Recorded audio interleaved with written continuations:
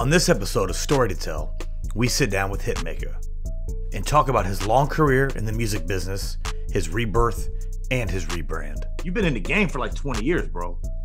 Yeah, I mean, it's all I got. So I think if you approach the game and with the type of, I was raised around a bunch of legends and a lot of different people, you know what I'm saying, in Chicago. And I was taught that it was just tunnel vision only on one thing. So I kind of just dedicated my life to music.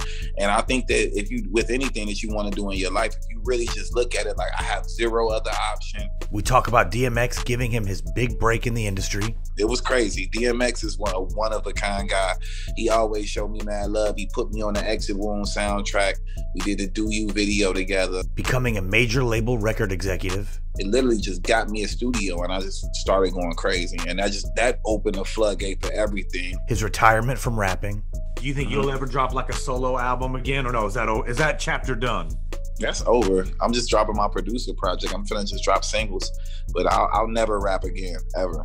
His talents as a super producer, and much, much more. I know I can do the music. I can get the music to 100%. I can take, if the music is a C, I can make it an A+. But selling it is a big thing. So I just look for somebody that's intriguing, that I feel like just has that certain charisma that can get across that people will want to be like and want to attach themselves to. Watch the full interview, read the related article, and listen to the playlist for the full story. And check back often to the Coda Collection for more episodes of Story to Tell.